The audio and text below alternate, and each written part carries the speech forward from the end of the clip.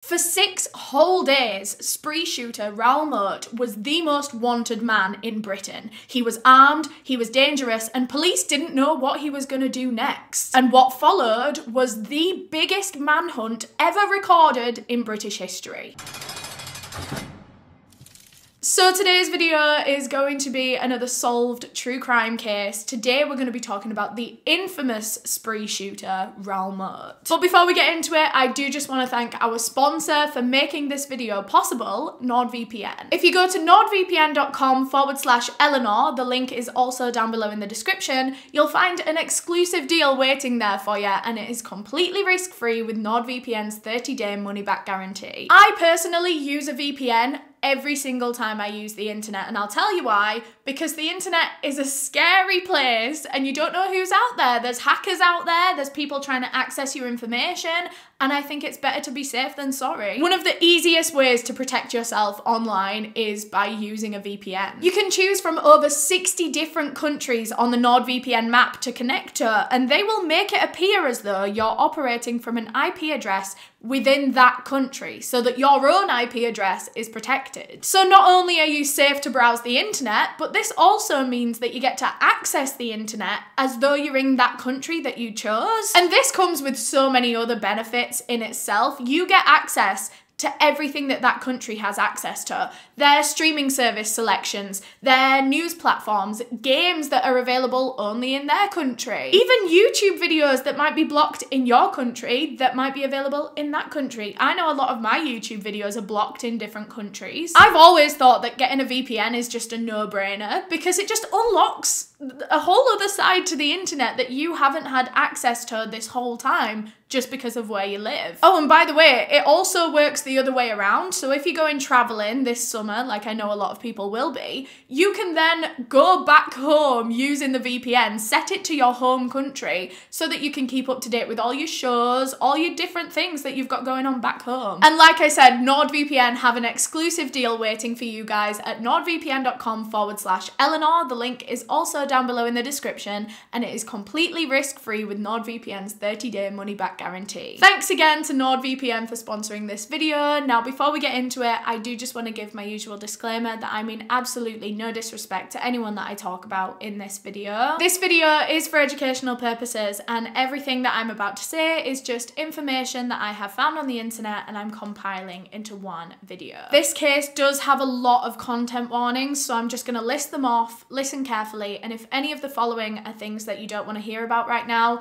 I completely understand. Click out of this video now. The content warnings are as follows: animal abuse, drug abuse, alcoholism, disordered eating and exercise, sexual assault, rape, and suicide. So like I said, if any of that is something that you don't want to hear about right now, click out. Hopefully I'll get a chance to see you some other time with a different case. But all of that being said, let's talk about the manhunt of Raoul Moat. So today's case takes place mainly in Newcastle, but pretty much the whole northeast of England in 2010. This, like I've been saying, is one of the most notorious cases in UK true crime history. Raoul Moat is like the boogeyman over here. Everyone knows that name. So let's take it back to when he was first born on June 17th, 1973. Raoul's father actually left his mother before they even found out that she was pregnant with Raoul. So she actually went through this whole entire pregnancy completely alone. She didn't tell his father that he even had a child or that she was gonna have his baby. And eventually, when she did give birth to Raoul Thomas Moat, she completely refused to acknowledge that his father even existed. There was no father's name on Raoul's birth certificate when he was born. She never reached out to the father to let him know that he had a son, and the father was just completely oblivious. I don't know at what point the father found out that he had a son, but he did at some point, and so he got in touch with Raoul's mother, Josephine, and he was saying, okay, I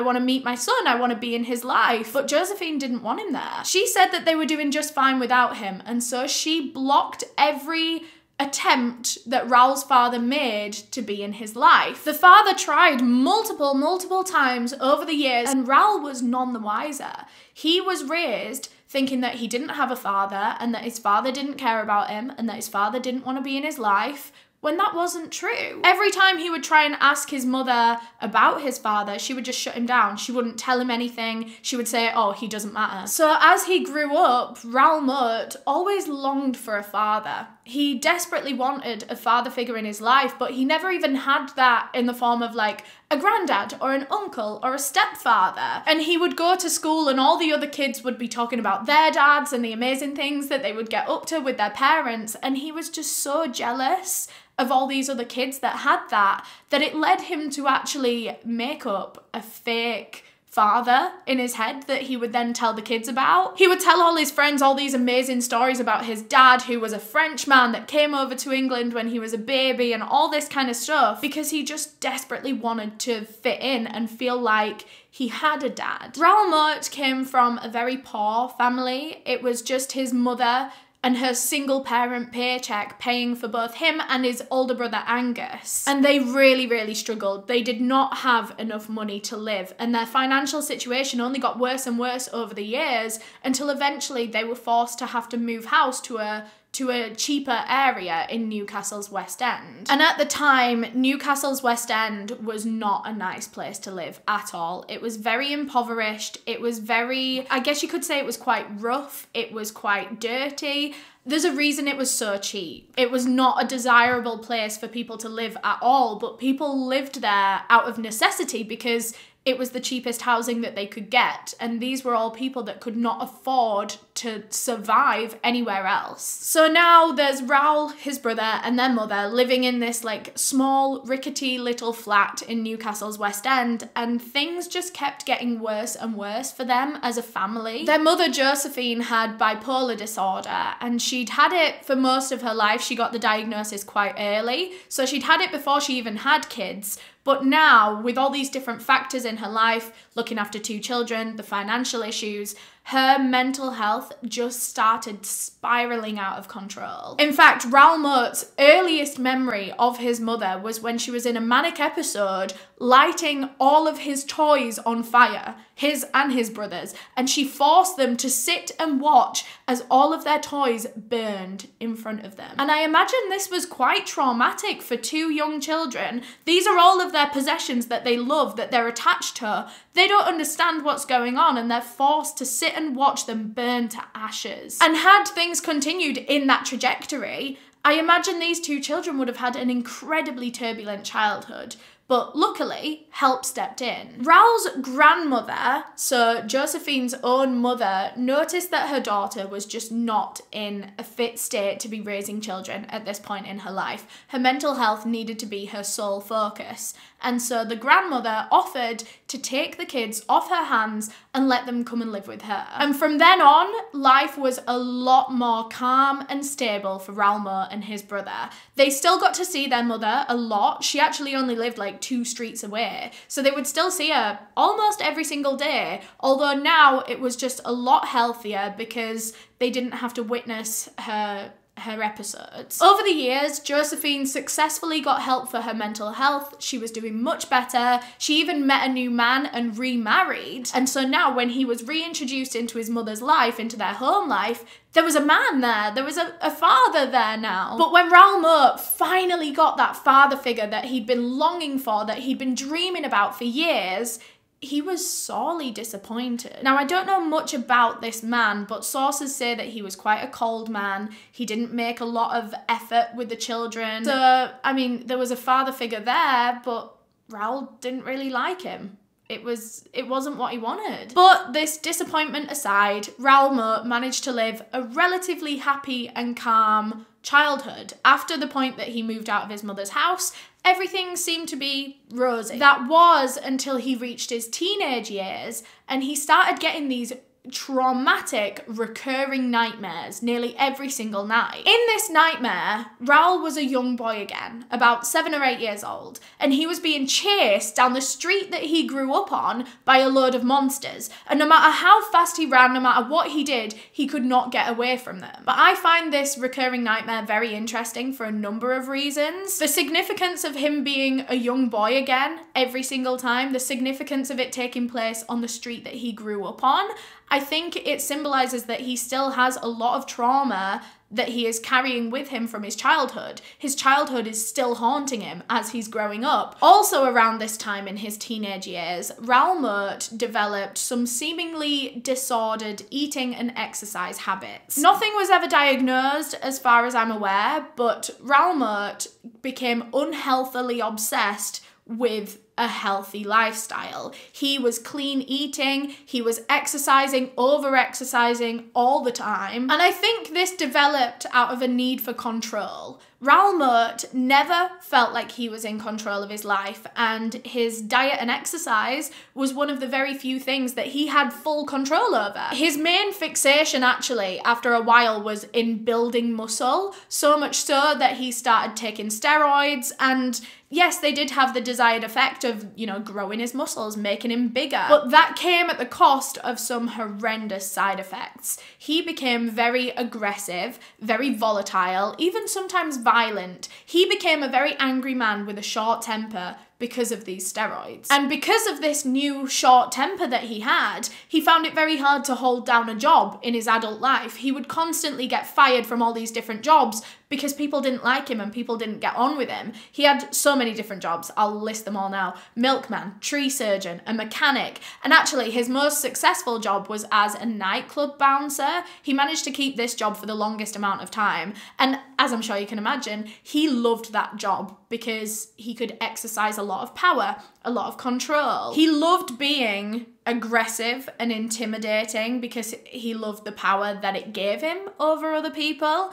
And also, it gave him an excuse to be on the steroids and building a lot more muscle, I suppose. Being a doorman at a club, you need to be, like, quite big and strong and intimidating. At this point in his life, after he'd lost that job, I have a quote from his mum here. She said, all of a sudden, he got a job at an engineering company, and that's where all the silliness started. Because it seemed, at this point, Raoul Moat's life took a complete, like, 180 shift, and everything just started crashing down around him. By now, he was abusing steroids worse than ever. He'd grown to be about 17 stone, which is about 240 pounds. He was massive. And by now, he was so aggressive, so temperamental, that it was ruining every relationship in his life, with his brother, with his mother. Everyone didn't want to be around him anymore, and people started distancing themselves from Raoul. He just couldn't live a single day of his life without an argument, and he never saw himself as the issue,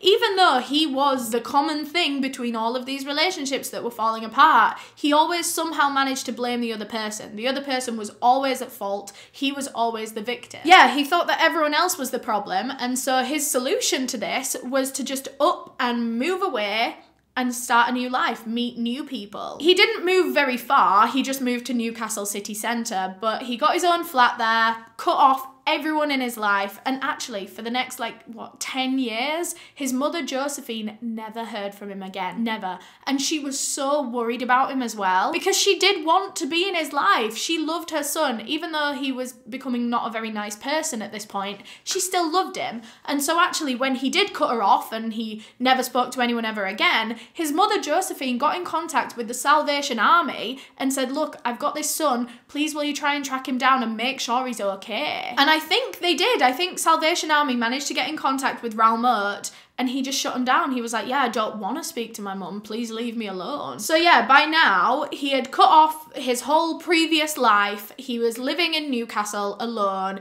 I don't think he had a job. He had nothing to do. And so he started filling his days with very weird things. So one time he approached an 18-year-old girl at quite a crowded bus stop, and he forced her to put on a jester's hat and hold up a sign that said, I've been naughty. And he found this really funny. He was laughing his head off. He was trying to humiliate this girl, and everyone around at the bus stop could tell she felt so intimidated, so anxious, but he thought this was the funniest thing in the world. And then he just left.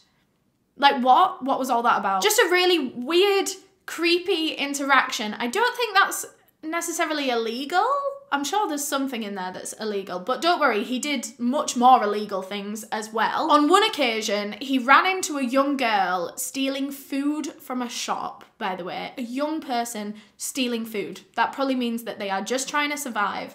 But Raoul Moat decided to be a vigilante here. He took this girl, tied her to a chair, tied her up to this chair, bound her, and then left her there as punishment. He just left. I don't know how she got untied. I don't know who untied her. But yeah, this poor young girl. But it wasn't just young girls that Raoul Moat would randomly abuse like this. He would do it to animals too. There was one particular time where he beat a dog so severely that it couldn't walk. It couldn't do anything. He just left it on the side of the road for dead. Raoul Moat was obsessed with exercising his power, his strength, his intimidation over weaker beings, people that he knew couldn't fight him back, so young girls or animals. And as I'm sure you can imagine, this power-hungry personality also translated into his romantic relationships. Raoul Moat was a very abusive partner to every girlfriend he ever had. The first of which was a woman named Caroline, who actually had a couple of children to a previous relationship, and Raoul was fine with that. He started seeing her. He wasn't necessarily like a father figure to her children, but he didn't mind them. Like, he'd hang out with them, he'd go places with them. But then Caroline fell pregnant with Raoul's own baby, and this is where he had an issue. He didn't want to be a father, and so he demanded that she got an abortion. But Caroline didn't want one. She was like, no, like, this is my baby too. I want to be able to have this baby. But that was when Raoul told her that if she didn't get that abortion, he would kill that unborn baby himself. And this absolutely horrified Caroline. This made her see Raoul Moat in a completely different light. She didn't know he had it in him to say or even follow through on things like that. And she knew that that wasn't the kind of man that she would want to be raising a child around anywhere. So she left Raoul Moat as quick as she possibly could, got her kids away from him, and she actually took out an injunction against him, which is kind of like a restraining order. And she ended up keeping the baby, actually, and she went on to have a little baby girl, and I don't think Raoul Moat ever met his daughter, which is definitely for the best. Raoul's longest relationship was with a woman named Marissa. The two of them were together for 9 years, and they actually had 2 children together. And this time around, Raoul was a lot more welcoming of the pregnancies. He was in more of a place to be an active father figure in these children's lives. But don't get me wrong, just because he was an active father figure didn't mean he was a good father. In fact, he was a terrible father. Raoul was emotionally, physically, and sexually abusive towards his girlfriend Marissa. I don't know if he was towards the children, but they certainly witnessed him being that way with their mother, which is traumatic enough in itself. Eventually, after 9 long years of this abusive hell, Marissa finally built up the courage to leave Raoul Moat and take their 2 daughters with her. And Raoul was angered beyond belief about this. Not because he cared about Marissa leaving, though. I actually think he couldn't have cared less if Marissa was in his life or not. What he cared about was that she was taking the children. Because going back to his need for power and control, I think he viewed those 2 girls as his possessions. They were his daughters. And how dare Marissa take that away from him? How dare she take his possessions? Basically, I don't think he was upset about losing his family. I think he was upset about losing the control that he had over his family. And he got it in his head that he was going to get those daughters back whether Marissa liked it or not. And so in 2006, Raoul Moat effectively kidnapped his own 2 daughters, took them back to his house, and made them live with him. Marissa went to the police about this, and she tried to tell them what an abusive person Raoul Moat was, but police couldn't technically do anything because Raoul was one of the children's legal guardians. I don't know the ins and outs of this, but for some reason they couldn't get those kids back. Raoul had won. He got to keep custody of those 2 girls, and in fact he only let Marissa see them on weekends, which absolutely broke her, especially knowing how abusive that man was, and now his daughters are in his care. She was so worried about what he could do to them. And over time, Raoul Moat brainwashed his 2 daughters into hating their mother. He turned them against their own mother. He would tell them all kinds of lies about how she used to abuse them when they were babies, I don't think she ever did. He would tell them that their mum's a drug dealer and that she's got loads of guns and that she's like really reckless, and none of it was true. But arguably one of the worst things that he told the kids was that their mother didn't want to see them. He told them that it was Marissa's decision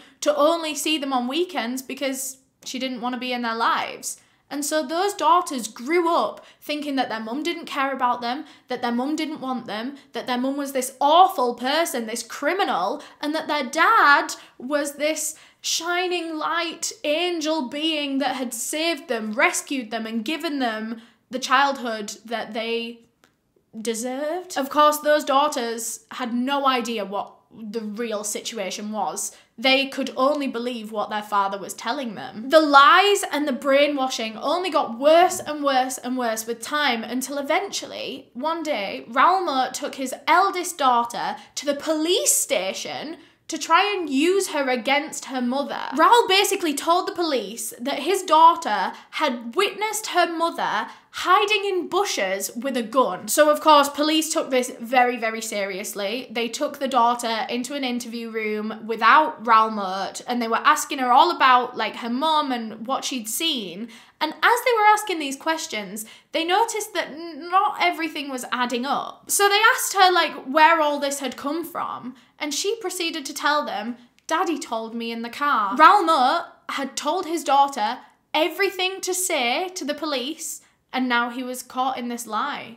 The plan was foiled. But despite this failed attempt to ruin Marissa, Raoul was back at it again just a few months later, using the exact same trick. This time he took his younger daughter to the police station and had her tell the police, "Mammy stabbed Daddy with a knife." So again, police took this very seriously. They started interviewing the daughter, and again, they start poking holes in the story, and they find out that it's all a lie for the second time. And what's crazy is, I don't think Raoul Moat saw any consequences for doing this, for wasting police time, for trying to lie about this woman, for using his daughters in this way. I don't think there were any repercussions at all. After this second attempt, Marissa asked Raoul herself, "Why are you doing this to me?" And he responded, "It's just to screw you over. It's not about the kids. It's not about the money. I'm doing it to get at you." Again, power, control, intimidation. That's how he gets his kicks in life. He doesn't care about anything else. He tried again a couple of months later. This time he called the police himself, and he told them that he was worried for his daughter's safety while they were staying at their mother's house because she was a drug dealer, she had loads of guns, she left these guns just out on the side while the girls were around, and so of course police had to take this very seriously. They got a search warrant for the house, they went there, they ransacked it, looked up and down, but there were no drugs, no guns, nothing. And so finally, after this third misunderstanding, police sat down with Marissa and they were like, "Look, we can tell that he's lying about you. He keeps trying to make up these lies and get you into trouble. Why? Why is he so out to get you?"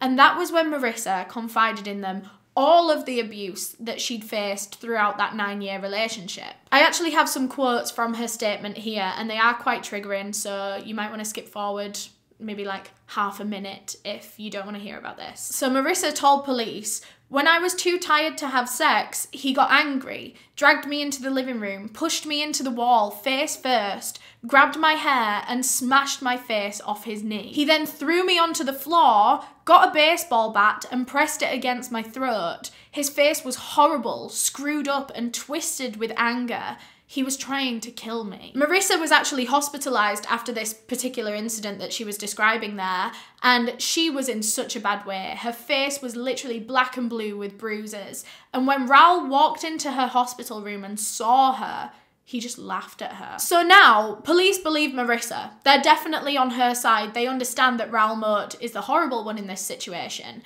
But the daughters, obviously because they're so young, so brainwashed, they don't see both sides of this. They're very much still on their father's side. They saw Marissa as this awful monster that didn't love them, didn't care about them, and they never wanted to see her again. They hated their mother. But anyway, in the meantime, Raoul Moat had found himself a new girlfriend. At this point, he was 31 years old, and this new girlfriend was 16.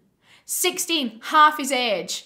not too much older than his daughters. Literally a child. She is not yet 18 years old. She is a child in the eyes of the law. Literally only just reached the age of legal consent, and he is in his 30s. Her name was Samantha Stobbart, and after a short while of being together, she fell pregnant and gave Raoul Moat another baby, a daughter named Chanel. And through this whole relationship, Raoul was treating Samantha the same way that he'd treated all of his other exes. He was manipulative, he was physically abusive, sexually abusive, and the abuse was only getting worse with time, as it had with the other relationships. And Samantha knew she wanted to get out, she knew she had to escape, but at this point, she was still very, very young. She just had a baby. She was working as a trainee hairstylist, so she wasn't even a full hairstylist yet. She was still on trainee wages, and she didn't have the money to get away from him and get to safety. It took her months, if not years, to finally save up enough money from her very small paychecks to be able to get away from him. But eventually, she managed it. She saved up enough and took her daughter and left Raoul Moat. And this was a very, very messy separation. Raoul was trying all his usual manipulation tactics to ruin Samantha's life and try and get her back and try and win custody of Chanel, but none of it was working. And then he hit a fork in the road, because around this time, when he was desperately trying to get Samantha and Chanel back, he was sent to prison for the assault of a 9-year-old relative. Now, I don't know the ins and outs of this one, and I really wish I did, because this sounds horrendous. I don't know what he did, I don't know what the context of that assault was, but he was sent to prison for 4 months for this. Finally, Raoul Moat wasn't a constant worry in Samantha's life, in Marissa's life, in anyone's life. People could finally breathe. Life was finally calm without this man around. And Samantha started to build up her life now without Raoul in it. She ended up meeting a new man named Chris Brown. He was a 29-year-old karate instructor. They got on really well, and they started an official relationship together. And Samantha was very open with Chris about the whole Raoul Moat situation, about their relationship, how abusive he was, how intimidating he was. And she said that she was worried that when he gets out of prison after this 4 months, he's going to try and come back for her. And unfortunately, she was right. Raoul Moat was released from prison on July 1st, 2010, and very quickly, news made its way to him that his ex-girlfriend Samantha Stobbart had moved on to someone new.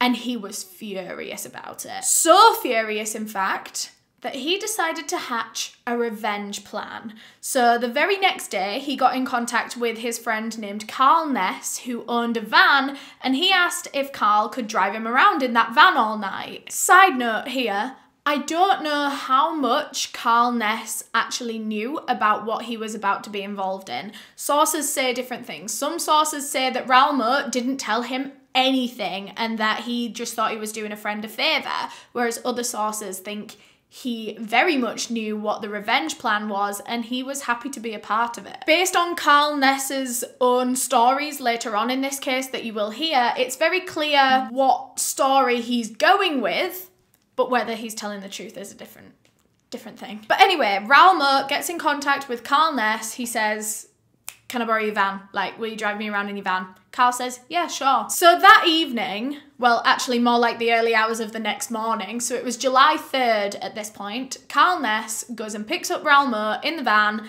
and they start driving around. He directed Carl to the street where Samantha Stobbart lived, and when they got there, Carl parked the van on the very edge of the street, while Raoul Moat got out on foot and walked to Samantha's house. The plan was that Carl was just going to wait there in the van while Raoul did what he was about to do, and then when he was done, Raoul would return to the van and Carl could then drive him home. So off he went. Raoul Moat creeped up to Samantha Stobbart's house, found a bush in her front garden and hid in it and waited. He had a perfect view of her front door and he was just waiting there and watching it. In his hand, he had a shotgun and a bag of homemade bullets. He sat there, loaded the gun, and waited. And he was sat there for ages, until like 2:40 a.m. when suddenly he was caught by surprise. a door opened, but it wasn't Samantha's, it was her next door neighbour's. And Samantha and her boyfriend Chris walked out. They'd spent the night at the neighbour's house. So Chris Brown left the house first, and he was walking down the driveway, closely followed by Samantha behind him. But at this point, Samantha noticed that someone was lurking in the bushes. She shouted a warning to her boyfriend, but at this point, it was already too late. Raoul Moat had jumped up out of this bush, aimed the gun at Samantha, and he was about to shoot. In a split second, Chris instinctively threw himself in front of Samantha Stobbart just as Raoul Moat fired the gun. And the bullet hit Chris. Samantha and the neighbours turned and ran inside the neighbour's house as quickly as they possibly could, but at this point, it was already too late for Chris. He was already bleeding out heavily and he was stumbling around, he was disorientated, he couldn't take himself inside the house. Raoul Moat then took this opportunity to soak up all of this power and control that he had in this situation. Everyone was terrified of him, everyone was intimidated by him, no one was going to try and stop him. And so he walked slowly down that driveway, laughing at Chris, teasing him, taunting him, knowing that Chris can't escape. When Raoul approached him, he lifted the gun once again, pointed it at his head, and shot him a second time at point blank range, killing him instantly. Now that Chris Brown was out of the way, Raoul then turned his attentions back to Samantha Stobbart, who was the intended target of this.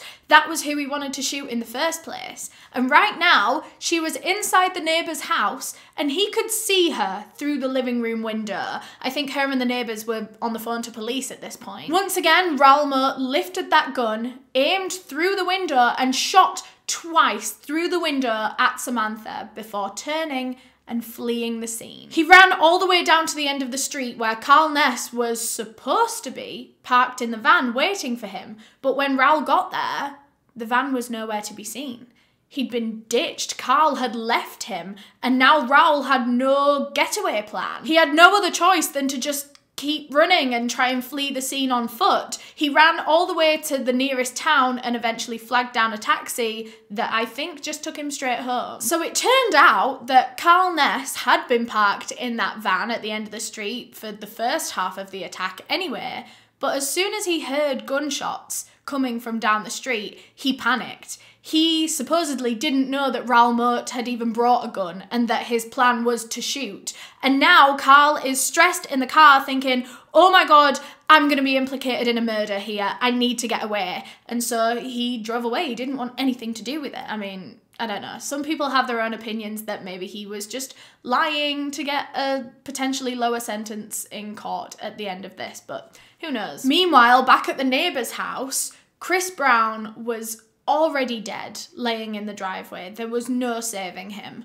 Samantha had been shot twice. He hit her twice, once in the arm and once directly in the stomach, that was causing her to bleed profusely. She was turning ghost white, and luckily they'd actually already called for an ambulance and police after the shots were fired at Chris, so there was already an ambulance on the way. When it got there, they transported Samantha to hospital and she was treated. She had to remain in hospital for days afterwards. She had to undergo so many different surgeries because this gunshot wound, I think it had mainly affected her liver, but there was a lot of internal damage from that one bullet. And in fact, when she was in hospital being treated for this, police really feared that Raoul Moat might try and come back for her and finish what he started. And so there were armed guards guarding Samantha Stobbart's hospital room for the whole time that she was there. So this shooting had taken place around 3 a.m. in the early hours of the morning, and about 5 or 6 hours later, when everyone was waking up the next day,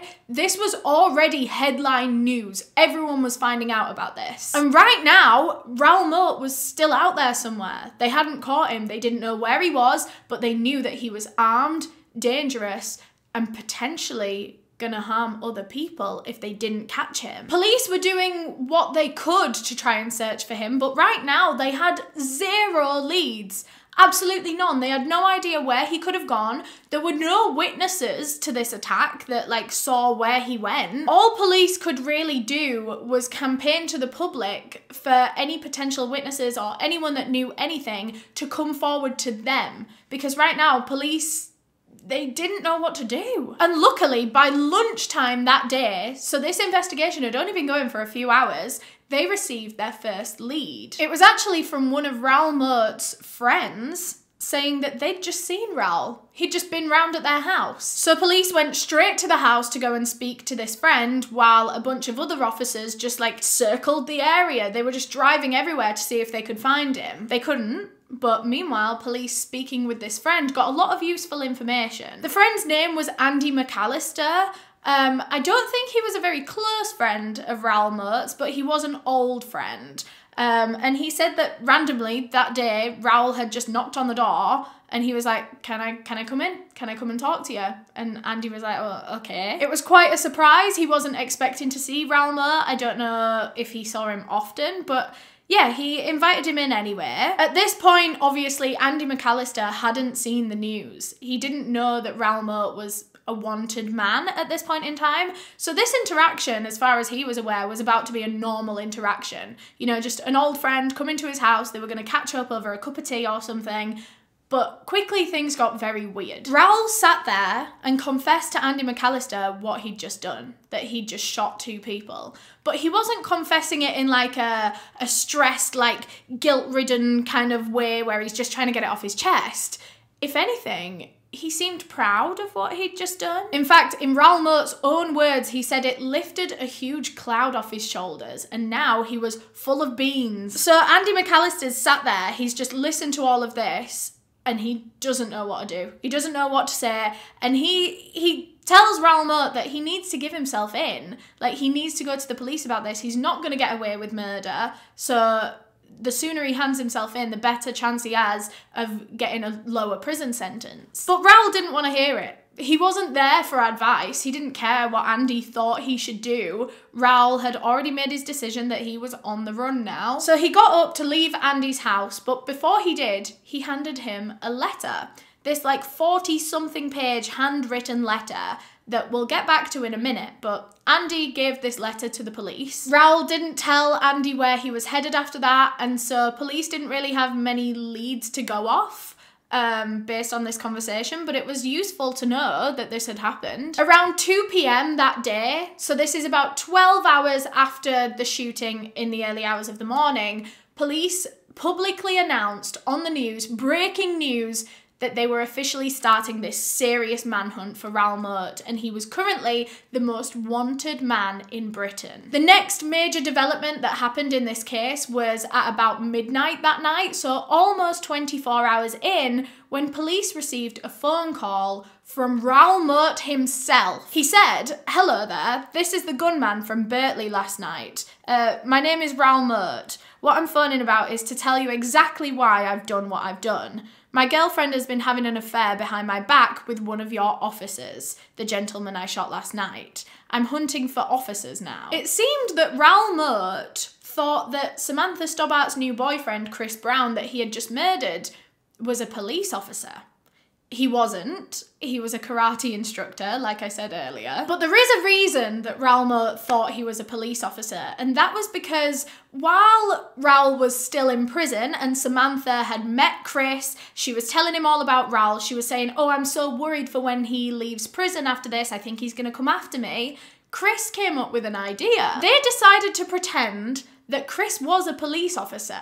They started posting as if he was on social media. They went round telling everyone that he was a policeman, because if that got back to Raoul Moat, that his ex-girlfriend Samantha was now with a policeman, it might scare him away from, you know, potentially going after her again. It might put him off wanting to cause further harm. That clearly hadn't worked though, and if anything, it seemed to have only further aggravated him, because now he's telling police that he is going to start targeting other police officers because of Chris Brown. So yeah, Raoul Moat basically says on the phone that now I'm going to start targeting police officers, and he just puts the phone down and police don't hear from him again. He just continued on the run after that call, and quite surprisingly, he was just acting very normal in his life. He was acting as if he hadn't just committed murder. He was just going and meeting up with friends, mooching about town, going for food. Just 12 minutes after that phone call, 12 minutes after Raoul Moat hung up that phone, he and two of his friends were just driving around. Just driving. I really don't think he had a plan.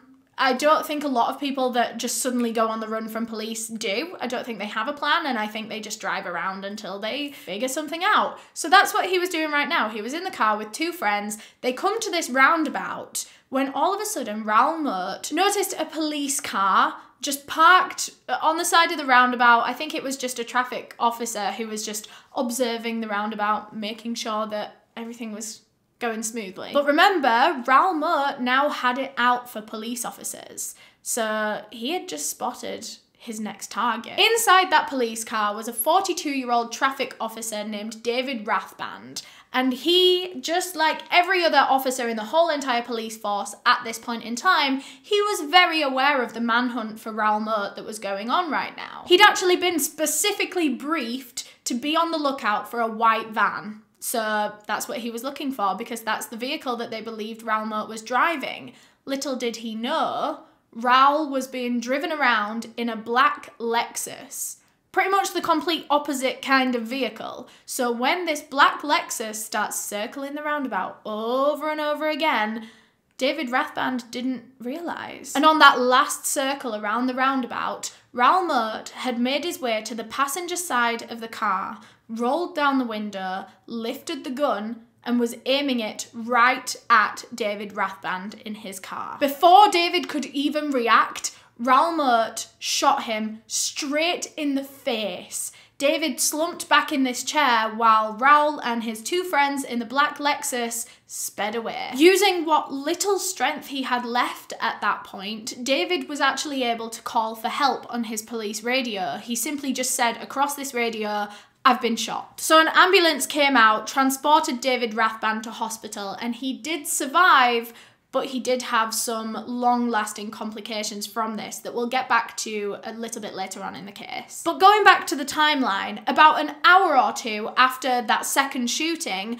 Raoul Moat calls the police himself again, and this time he complained that police are not taking me seriously enough. The dispatcher tried to tell him, like, no, you are being taken very seriously. You are the most wanted man in Britain. Police are doing everything they can to track you down, and they were like pleading with him to just give himself over. But Raoul Moat just put the phone down. And following this second shooting, police and the public were even more terrified than they were in the first place, because David Rathband had been a total stranger to Raoul Moat.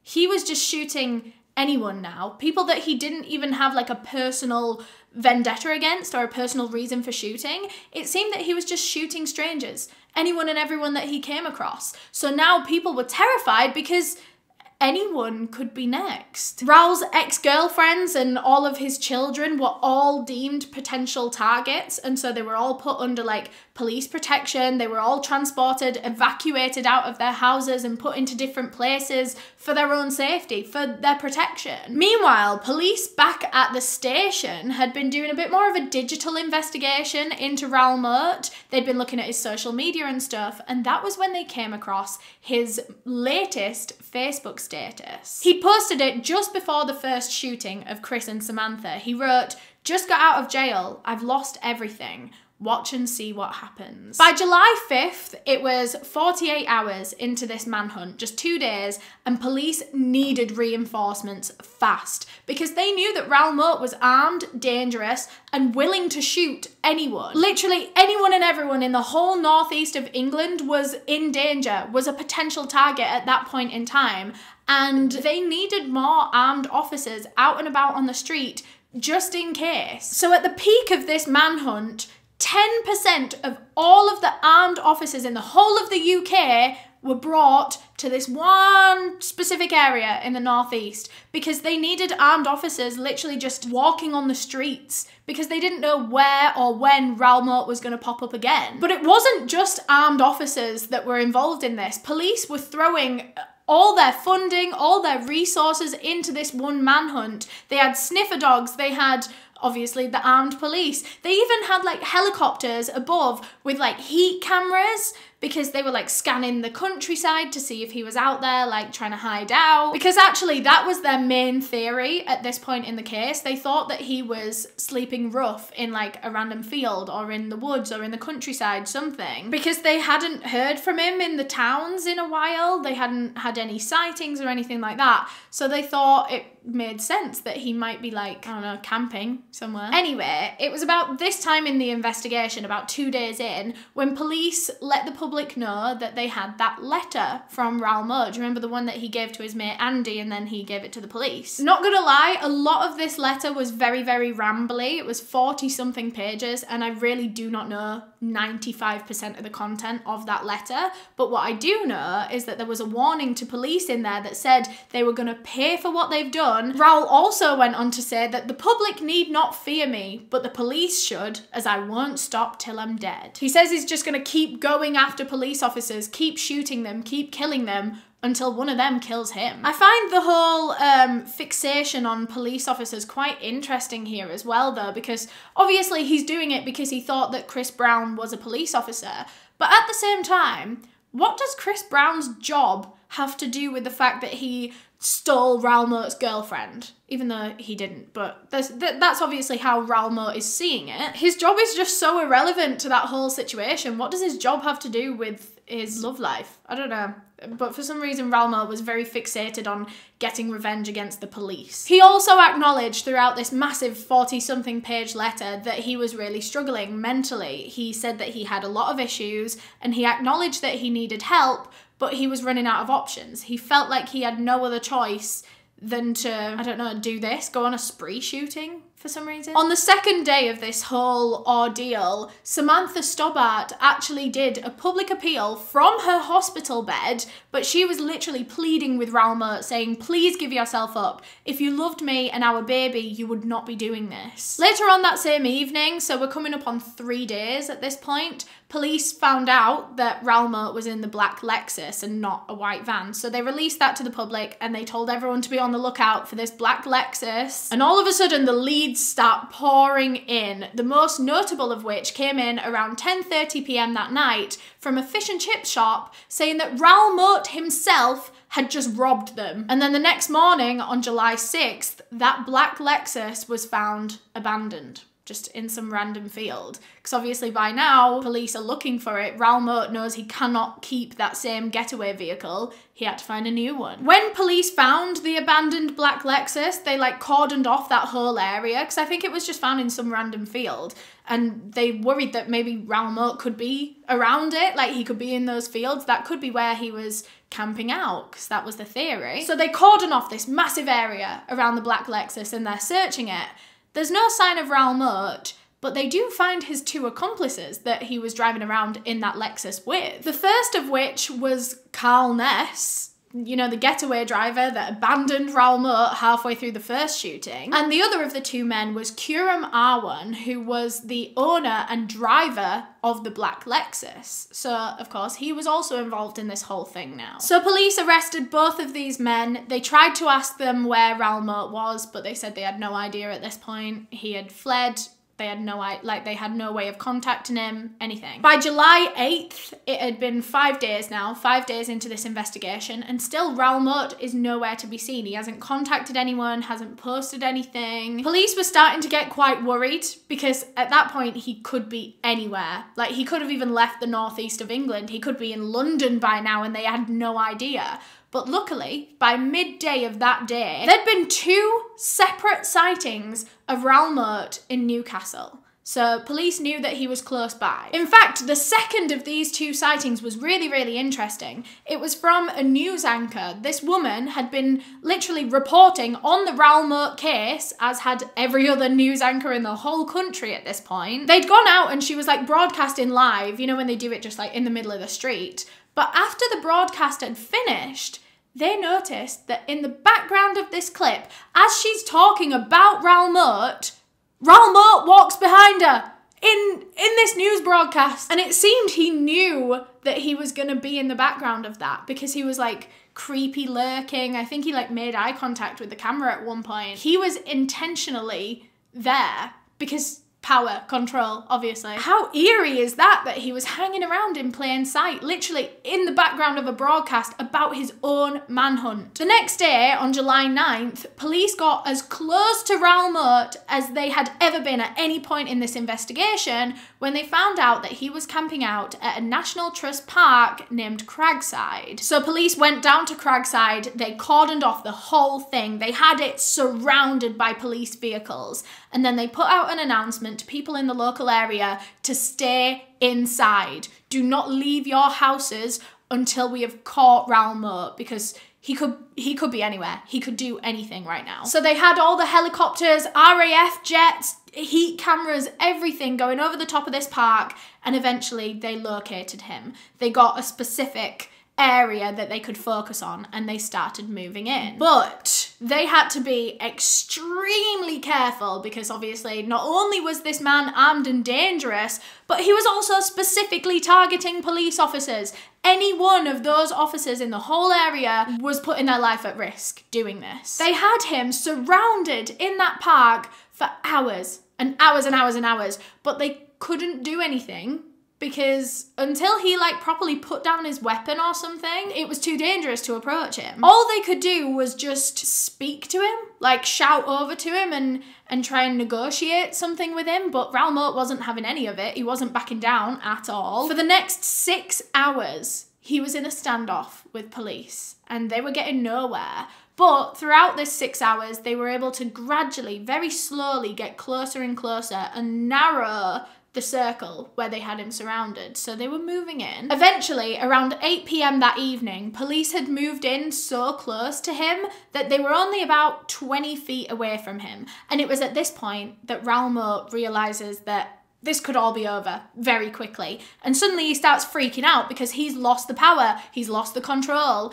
and he needed to do something to get it back. So he lifted his shotgun and pressed it to his neck. And he shouted out to all those police officers that if they got any closer, he would do it. He would shoot himself, which is not what police wanted. They wanted to take him alive, not dead. They didn't want a dead body. They wanted to take Raoul Moat and get him put in prison for the rest of his life. So they couldn't get any closer to him. They were stopped in their tracks. Everything was halted. They were still trying to negotiate with him, but he wasn't having any of it. And so some police officers decided to use another tactic. They had these experimental taser guns on them, which, by the way, had never been cleared for official use on the police force. So this was naughty of them to get these out, but they whipped out these taser guns and shot them at Raoul Moat. Because they were still experimental, however, they didn't work. These guns didn't work. They weren't cleared for use yet because they weren't finished. They hadn't gone through all the tests. It didn't work. And if anything, this just angered Raoul Moat even more because I think he thought that they were trying to shoot at him. I think he thought they were real bullets. There was no way for him to know that it was a taser gun and not a real gun. So now he was mad at police for trying to kill him. So anyway, the standoff continues, the negotiations continue, they're getting nowhere.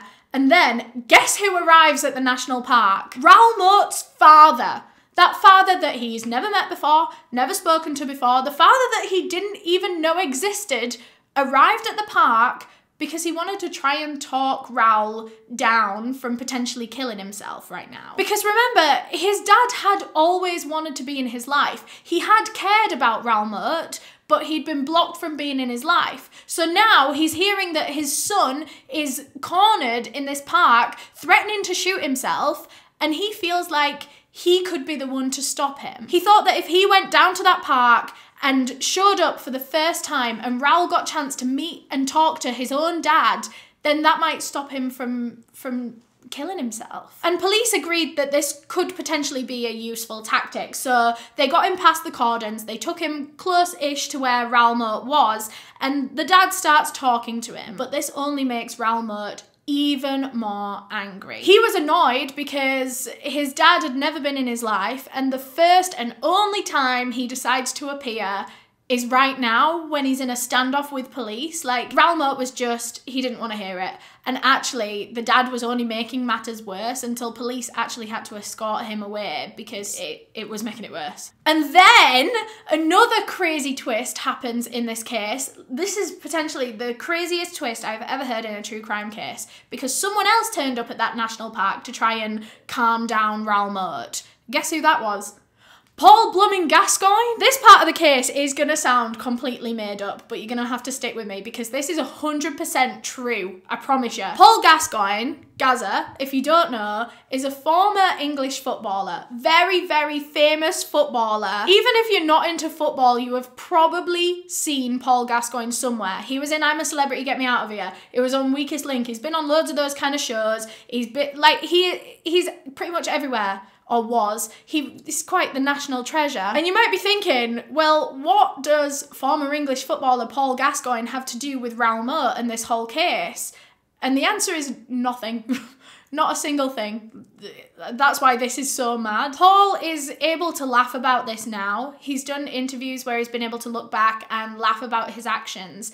But it's actually really sad what led to this, because Paul Gascoigne used to, and actually still to this day, struggles really badly with alcoholism. It was a huge, huge problem in his life.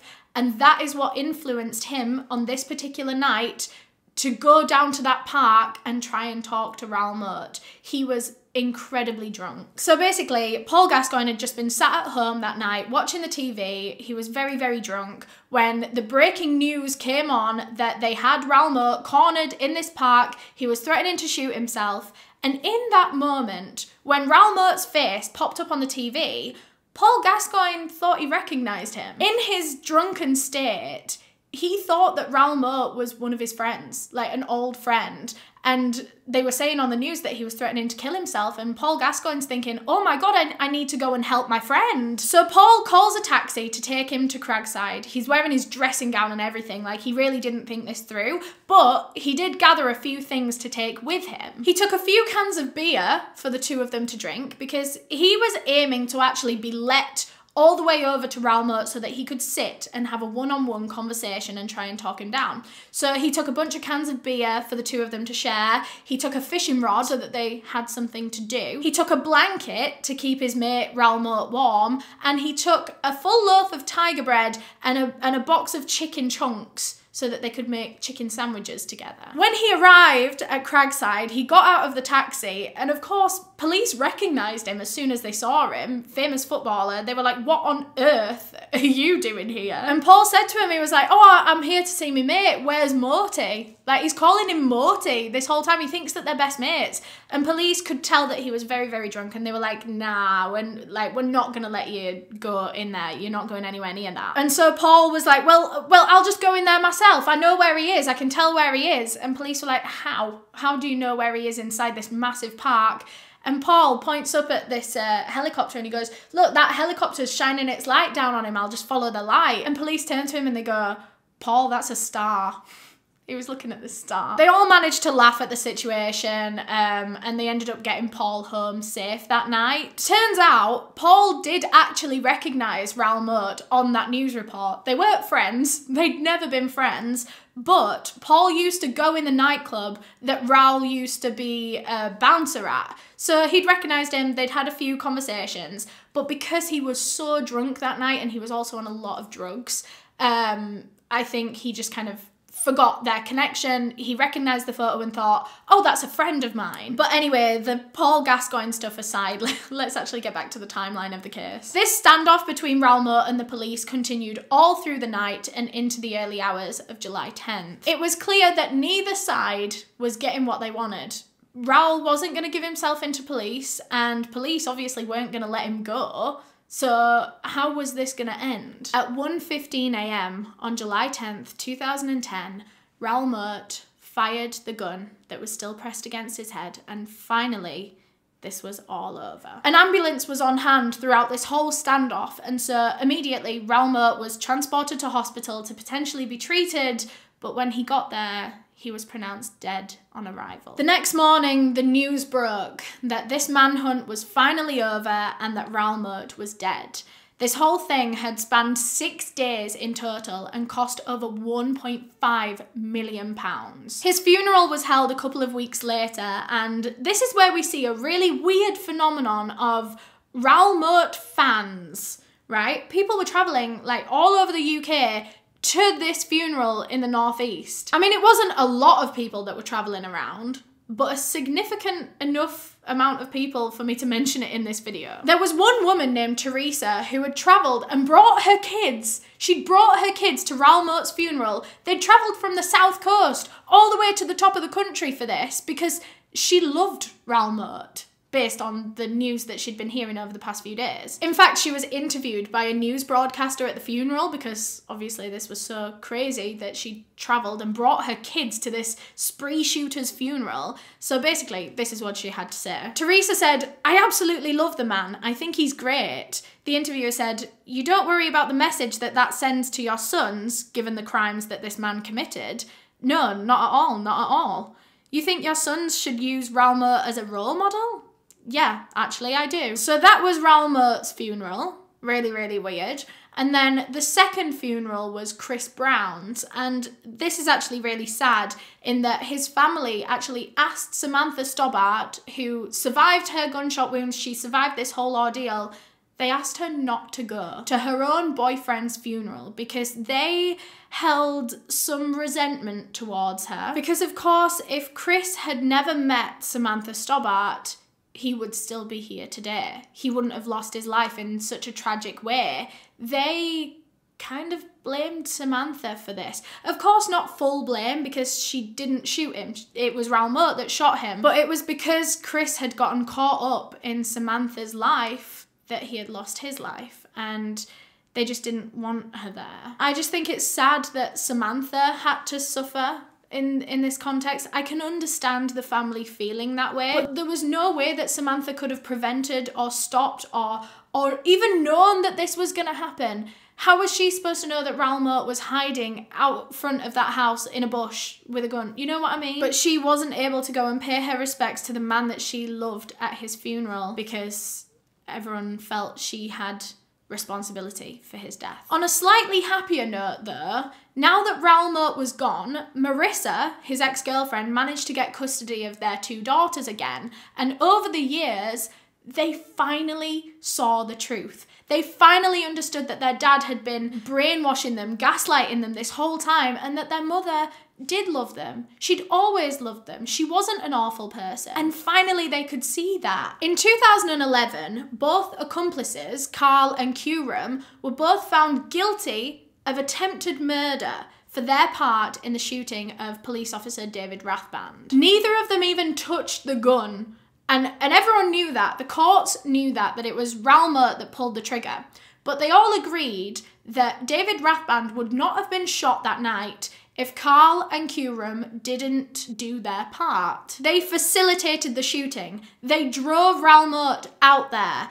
Curum literally supplied his car for this shooting to happen. Curum was sentenced to 20 years in prison for this, and Carl Ness was actually sentenced to 40, obviously because he had the same situation again with the shooting of Chris Brown and Samantha Stobbart. He said that he didn't know that Raoul Moat was gonna shoot them when he went, and that's why he sped away in the van and left him, but I don't know, how can we know that that's true? Because clearly he was happy going around with him for the days after that while they were on the run, facilitating him shooting other people.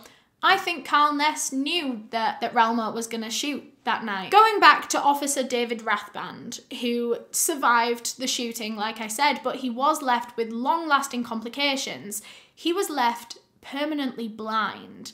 And this really, really affected him. He had to retire from his job as a police officer, and he really, really struggled coming to terms with his new life and making all these adaptations. He couldn't drive anymore. He couldn't do most things for himself anymore. He needed help with a lot of things, and he just could not get used to it. He hated it. On top of that, he knew that he was never gonna see his loved ones' faces ever again. And all of this was just far too much for him to deal with. He tried to get on with his life, with his new normal, for the next 2 years after the shooting.